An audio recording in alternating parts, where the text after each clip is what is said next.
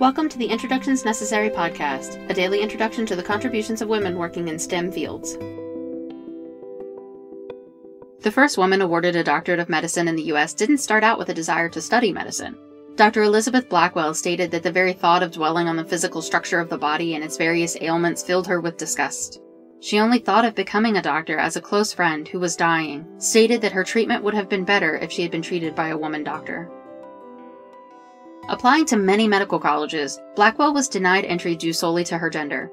The faculty at Geneva Medical College were unsure of what to do with Blackwell's application and decided to allow their students to vote on her acceptance. It is said that the students at the school felt that it was a joke and unanimously agreed to her admittance.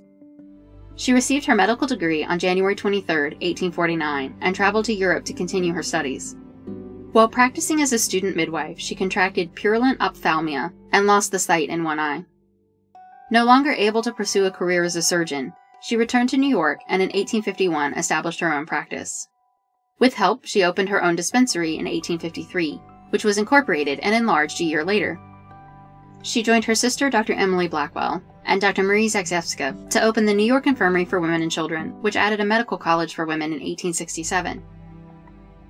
Not only did the institute provide medical care for the poor, but it was a location for women doctors to train and gain experience.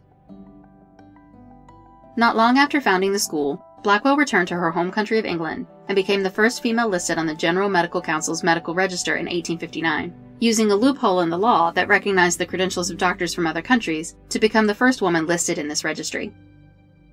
She opened her own practice and helped found the London School of Medicine for Women, where she became a lecturer in midwifery. Retiring from medicine in 1887, she continued to be a social activist and education reformer until her death in 1910.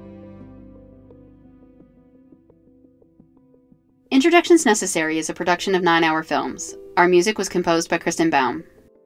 Please visit our website, introductionsnecessary.com, to listen to previous episodes and learn more about the women featured in this program. We would love for you to introduce yourself to us on Patreon. You'll get the latest updates and find out how to support the podcast on patreon.com/9hourfilms. Thank you for listening.